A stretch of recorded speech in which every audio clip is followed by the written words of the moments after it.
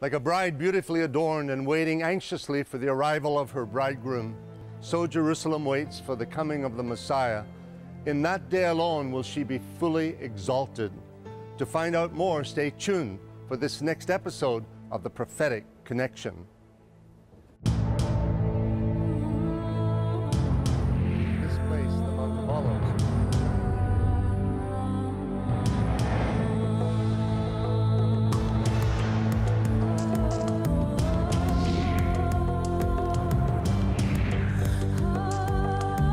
Fulfilling the prophecy, waiting for the day when the Messiah.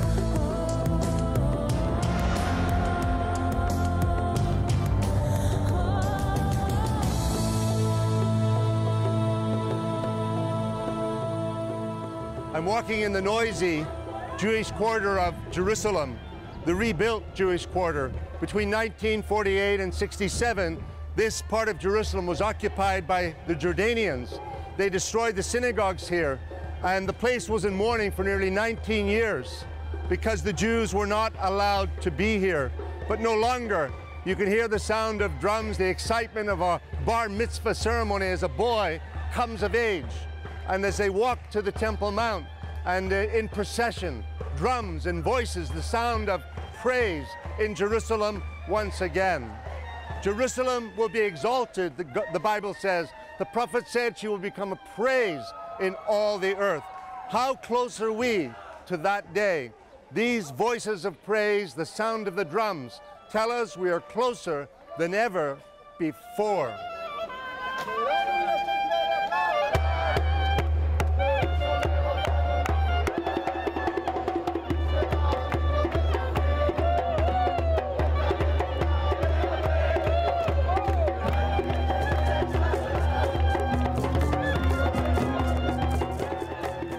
For thousands of years, the city of Jerusalem has been called the City of God. According to the Bible, it is the holiest city on earth because of this mountain, Mount Zion, also called the Temple Mount. It was here that David set up God's tabernacle, and it was here that King Solomon built the first Jewish temple. 1,000 years after that, King Herod's temple occupied this holy site, the very temple that was so familiar to Jesus and his disciples. However, during the 400 years of Ottoman or Turkish rule, from 1517 to 1917, Jerusalem would never have been recognized as the City of God. Today, nearly 100 years after the end of Turkish occupation, Jerusalem has been transformed. Yet even today, the city is far from glorious. War and political tension fill the air, and poverty is rampant. So what is it that remains so special about Jerusalem, and why is it that the Bible calls it the holiest city on earth? The scripture tells us that God chose this city, Jerusalem, to be his resting place on earth, to be a special place of worship for him of all the cities and countries of earth. And a friend of mine, Lance Lambert, points out often, we have no water here, there's no lake here, there's no river, there's no port. I miss that. I love water, grew up on it. It's not spectacular in any natural way. There's no huge mountains to look at nearby. There's no ocean nearby. It's not far, 40 miles away, but what makes it special? God chose it. Why did he do so? We don't really know. He just did, and because of that, he exalted it by that choice to a special place. And the Jewish people, wherever they are on earth, their synagogues face this very city. This is where they pray to. According to 1 Kings chapter 8, every prayer of Israel should be directed toward Jerusalem no matter where Jews are on the earth. This is because God eternally blessed and exalted this humble mountain by placing his name here. Yet according to the Bible, a time will come when Jerusalem will be exalted higher than ever before, and this holy city will be a praise in all the earth. One prophecy even tells us that the lowest of Jerusalem's mountains, Mount Zion, will one day be raised up, and God's word will emanate from it, reaching the entire world. So the elevation of Jerusalem, which is obviously a spiritual concept, is really tied into the whole national historic mission of the Jewish people and the whole idea of what Messiah is about. And we Jews have always understood that the Jewish people's role in history has not been to conquer the world or convert the world, but to be a model for the world, to teach the world about relationship with God and how to run the world correctly with the right values and spirituality. And that where that's going to come from is Jerusalem. Jerusalem is the spiritual source. It's the power supply, not just for the Jewish people, but for the whole human race. While some believe that the Temple Mount is no longer important to God or a source of spirituality for the world, there are many who maintain that if God placed his name on this mountain forever, as the Bible tells us he did, then its spiritual significance continues as before. The question is, are there visible signs today that Jerusalem is once again becoming a spiritual blessing to the earth? As the Jewish people have returned to the land of Israel, as Jerusalem is being built, so too tremendous knowledge is just entering the world. And it enters the world through the Holy of Holies, through the holiest place in the world, through the foundation stone. That knowledge comes down and spreads out to the world. So if somebody in Palo Alto is designing the next iPhone, it's because there's a Jew in Jerusalem who's returning to his ancestral land. There are many who are so excited about Israel's medical breakthroughs and scientific breakthroughs. They are part and parcel with the Jewish people's return to the land of Israel. As our people return, as God is seeing his dream come to fruition, so too is he letting knowledge down into the world. And the messianic process will be tweeted.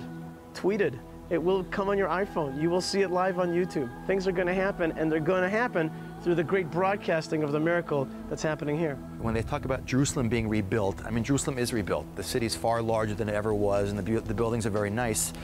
The rebuilding is always talking about the temple. The idea that the temple will be rebuilt, the third temple, which is always synonymous with messianic redemption, and Jerusalem being the highest spiritually of all cities on the planet Earth. And the reinstitution of the whole service that went with the temple, meaning from a traditional Jewish perspective, the priests go back into action, the sacrificial worship is reconstituted, everything takes place again. But the whole idea is ultimately that, you know, since we know that God doesn't need to eat meat, sacrifice is something that's for human beings. Only coming in contact with death makes life valuable. That's why we age, because then if we didn't age, we wouldn't take life more seriously. So the whole concept of Jerusalem being rebuilt and the temple service being put into place all has to do with Jerusalem becoming the spiritual source and being a source of radiance on a spiritual level. And if you read the words of people like Isaiah, who talks about, you know, that the word of God will come from Jerusalem. It's that idea that once the Jewish people not only are physically back in the land of Israel and physically rebuilding their city, but that the city becomes this spiritual power supply, then the entire Jewish people, with Jerusalem at its center, will be radiating that spirituality and that meaning and that message out to the rest of the world. Both Jewish and Christian traditions maintain that Jerusalem will not be fully exalted until the Messiah, for Christians, Jesus of Nazareth, comes to rule from Mount Zion. In that day, his kingdom will extend to the ends of the earth, and all nations will be subject to him. That exaltation will just keep growing when his government is based here in a full sense. The government rests upon his shoulder. There will be no decrease, but just an increase of his rule and reign, we're told by Isaiah, and it will be from this very city. So there's no place like it on earth. I tell people, I look out my window here, 70–80% of everything that's in the scriptures took place right in these few square miles right here. The prophets, the crucifixion, the resurrection, so much of the scriptures, King David, the various kings and leaders of Israel, right here in this city. So there's no place like it. And just a little plug, if you haven't been, come. It's a unique spot. You'll never be the same after seeing Jerusalem. We have to build this city. We have to make it grand and glorious. God's vision isn't just words. It's not just poetry. It's a blueprint. It's a call to action. Do it. And I was recently in St. Louis, Missouri, and I saw the arch, the Great St. Louis Arch, and it was gorgeous and beautiful and large. And I thought to myself, my first thought was, we need one of these, and we need it in gold. And that's the way to think. A person has to be a Jew, and a Gentile who loves Israel needs to be jealous for Jerusalem. Jealous for Jerusalem. Put Jerusalem first. If you have $10 to spend on charity, $9 should go to building Jerusalem, especially for Jews. For Gentiles who love Israel, this is an unparalleled opportunity to be part of God's vision. He says to you in the Bible, he says, this city is going to be magnified, glorified, and lifted above. You can be part of his vision. That's really the great gift that God gives us in this time, is not to see his wonders, not to view his miracles, but to actualize his miracles, to be part of his dream, to make his vision a reality. That's the greatest gift that God could give us, to be part of his story. Today, it is the prize in a tug of war between nations. Ultimately, it will be under siege once again, as the nations try to change God's status quo for his beloved city. Against this backdrop of never-ending tension, it's difficult to see how God's dreams for Jerusalem can ever be fully realized. I am a Middle Easterner. I'm from this land. My father, Abraham, he's originally from Iraq. And after Iraq, he moved to Turkey.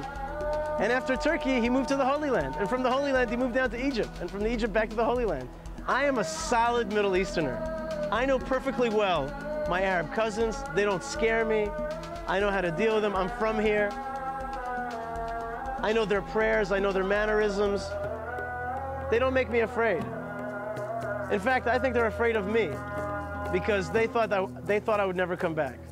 But I'm here. So my Arab cousins are going to have to deal with me. Anybody else who wants to take the city is going to get a fight for me. And anybody who wants to love this city is going to be my friend.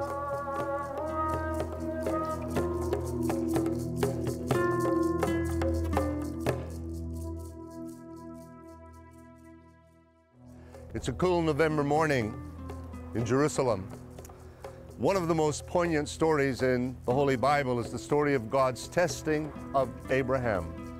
The Bible says that God brought him to the mountains of Moriah, meaning Jerusalem, and there he tested him by asking him to be prepared to sacrifice his own son Isaac. Of course, the story has a happy ending because as he's about to sacrifice Isaac as a test of his faith, an angel stays his hand, and there's a ram caught by its horns in the thicket, and it becomes the substitute, the sacrifice. But I tell you this story because I'm standing in the very place, the ridge, where Abraham probably had his first view of the mountains of Moriah behind me. In Genesis 22, in the first verse, we read, "Now it came to pass after these things that God tested Abraham and said to him, 'Abraham.' And he said, 'Here I am.' Then he said, 'Take now your son, your only son Isaac, whom you love, and go to the land of Moriah, and offer him there as a burnt offering on one of the mountains of which I shall tell you.'" Can you imagine this test of faith? But remember, Abraham was the first Hebrew, the father of the nation of Israel. So he had to be faithful to God and could hold nothing back from God. And this was a test of his heart, of his faithfulness. Verse 3, "So Abraham rose early in the morning and saddled his donkey and took 2 of his young men with him and Isaac his son. And he split the wood for the burnt offering and arose and went to the place of which God had told him. Then on the 3rd day, Abraham lifted his eyes and saw the place afar off." Now you are seeing modern Jerusalem over my shoulders, but this is the scene that Abraham would have first seen of the mountains of Moriah. The way of the patriarchs is to the south. It begins at Beersheba and comes all the way up here to this ridge. So when it says that Abraham saw the place afar off, he was standing somewhere here. I'm standing on the way of the patriarchs, of Abraham, Isaac, and Jacob.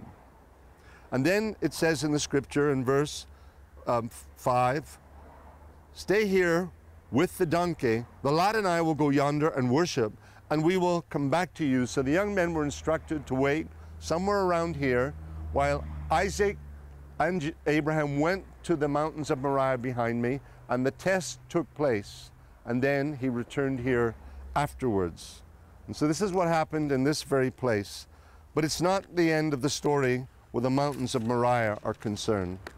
Because we read in Micah in chapter 4, and this speaks of the days just ahead of us.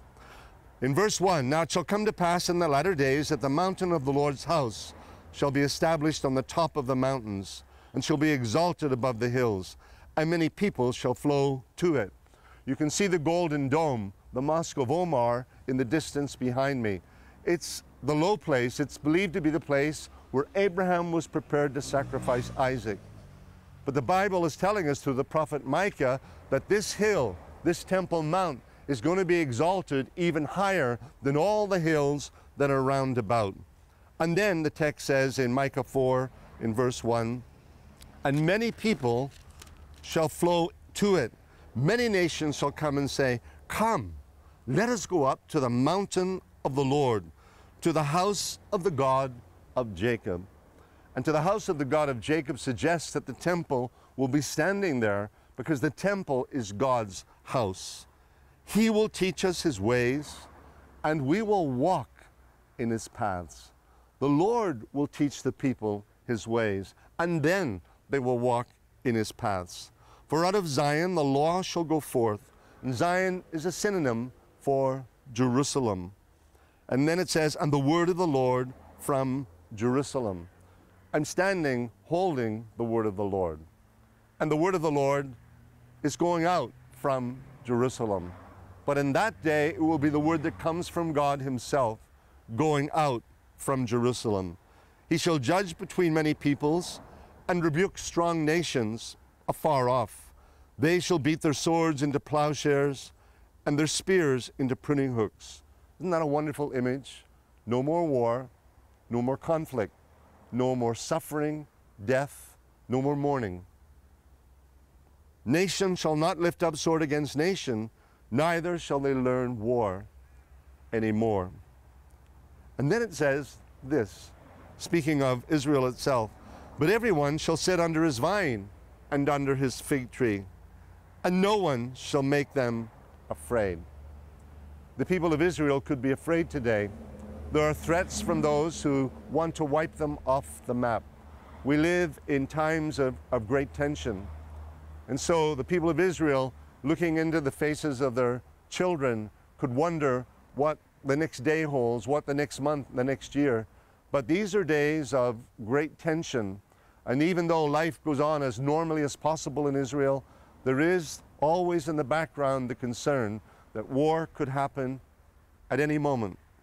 And so this speaks of a different day when a man, a woman can sit under their fig tree and be at peace and confident in the Lord. No one shall make them afraid, for the mouth of the Lord of hosts has spoken. What a beautiful image Micah paints of the days that lie ahead when the Messiah comes. But all other prophets had much to say about this as well. Zechariah chapter 8, Zechariah puts it this way in verse 1. Again, the word of the Lord of hosts came, saying, thus says the Lord of hosts, I am zealous for Zion, meaning for Jerusalem. With great zeal, with great fervor, I am zealous for her. Thus says the Lord. And then this promise from God Almighty, I will return to Zion and dwell in the midst of Jerusalem.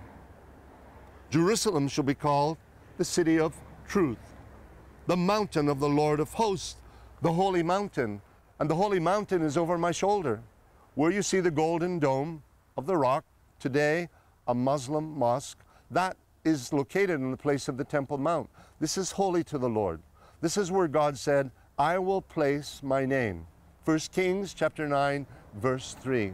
So this is the holy mount, or the holy mountains of the Lord. And that is at the very center of it, where tradition says Abraham was prepared to sacrifice Isaac, the holy mountain. And then these words, old men and old women shall again sit in the streets of Jerusalem, each one with a staff in his hand because of great age. It's interesting, isn't it? Many young men and women of Israel have been cut off in the prime of life, defending Israel from her enemies. But here we have an image of people living to a ripe old age, supported by a cane. What a descriptive image that Zechariah paints for us. The streets of the city shall be full of boys and girls playing in the streets. Isn't that amazing? There'll be laughter, the voices of children playing again in the streets of Jerusalem. Thus says the Lord of hosts. If it is marvelous in the eyes of the remnant of this people in these days, will it also be marvelous in my eyes, says the Lord of hosts? God asks himself a rhetorical question, as if to say, how can this happen?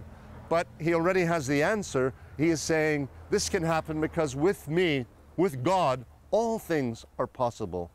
We're living in a day of tension when people would wonder what the future looks like.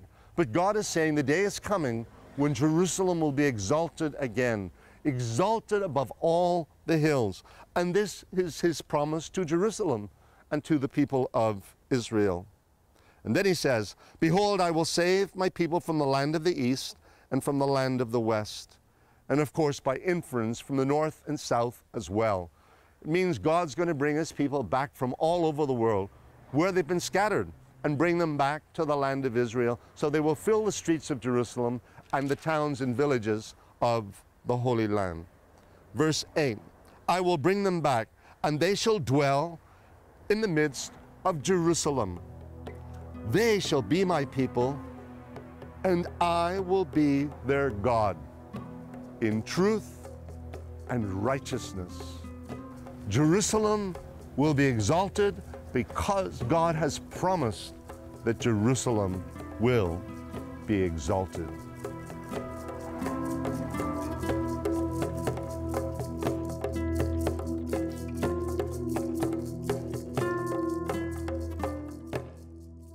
We have come a long way in our journey with the prophets of Israel.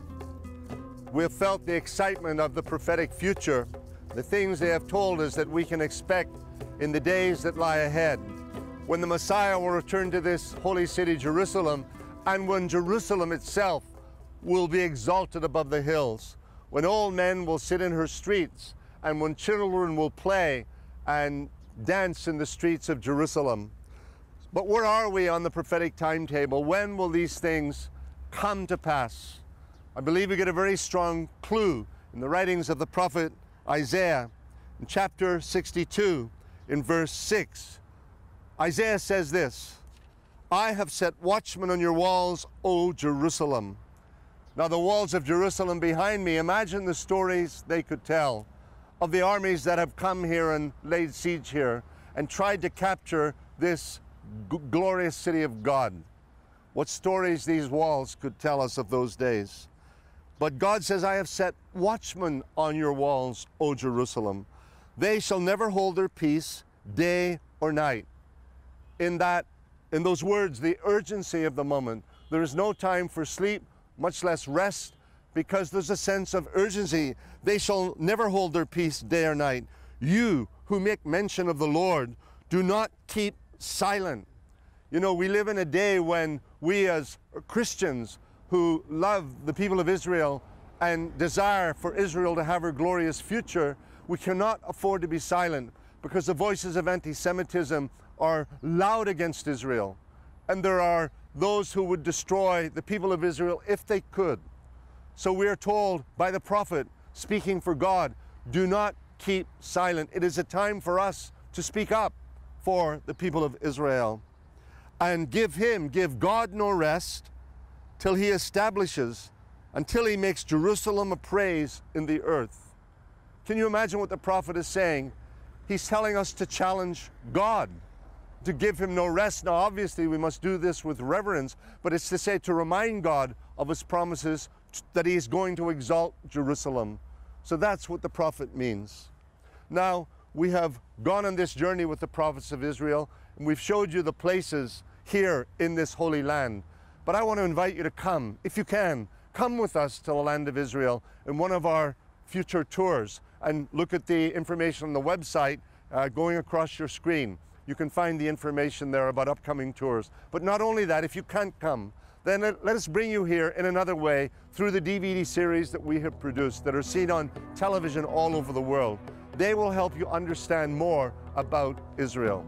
thank you for watching this series on the Prophetic Connection. We look forward to seeing you again in the future as we share more about God's holy people and God's holy land.